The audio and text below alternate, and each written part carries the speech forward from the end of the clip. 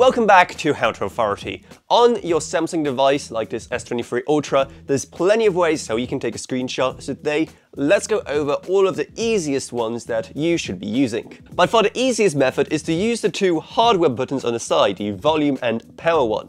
Just hold them down at the same time, and as you can see, it takes a screenshot, which is going to be saved with the rest of your photos. However, there's also a couple of other methods of doing it. Probably the most fun one, if not the most useful, is by just simply having your hand go across the screen, kind of like a scanner, which is what it's supposed to kind of represent.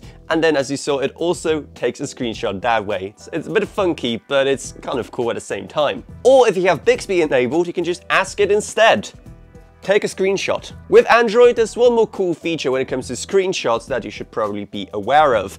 If there's something that's just too big to fit on the screen at once, like if I want to, just capture a bunch of my Twitter timeline right here, I can first take a screenshot, like I normally would, and then click on this icon in the bottom, which will basically make a scroll screenshot, basically taking a bunch of hidden stuff underneath in the app you currently have open and adding that to the screenshot as well, making nice long screenshots of whatever you need. So as you can see, there's plenty of ways of taking screenshots on Android and specifically on Samsung devices. So if this was helpful, make sure to subscribe to How to Authority for more like this in the future.